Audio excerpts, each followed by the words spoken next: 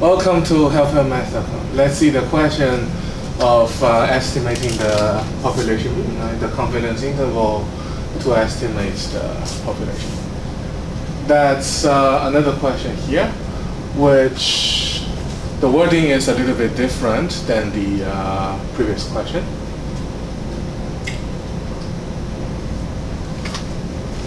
Right, but still, the standard deviation is the key to tell us whether to use the z or to use the t as the distribution.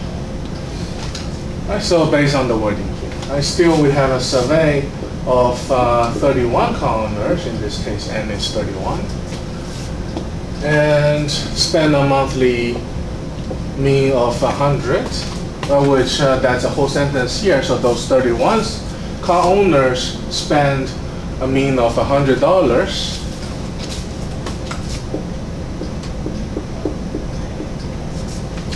Sentence continue per month on gas with a standard deviation of $20. So that standard deviation, if we read through again, right, that's 31 car owners spend with a mean of 100 with a standard deviation of 20. That standard deviation is coming from the sample of 31 car owners, which tells us is the sample standard deviation. So, and no others assumed, right? They didn't assume normal, but our sample size is large enough. So also they give us the sample standard deviation only.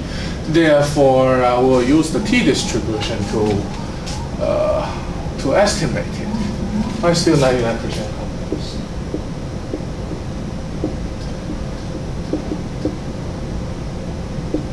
confidence. Therefore, we use the t-distribution to find the t-score. We need a degree of freedom, which is 30,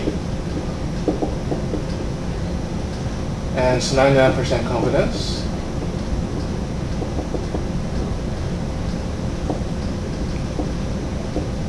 Based on the table, the t is 2.750. Right, then afterwards, we have the confidence interval for the population mean follows that. My sample mean plus minus the margin of error, in this case, follow the t-distribution, so the t-score times the sample standard deviation divided by radical of size. Sample mean we get from that 100. T-score 2.750. Standard deviation 20 divided by square root of 31. The multiply divided we calculate first, that's 9.88. We use 100 minus and plus this value, we get the mean follows between 19.12 and 109.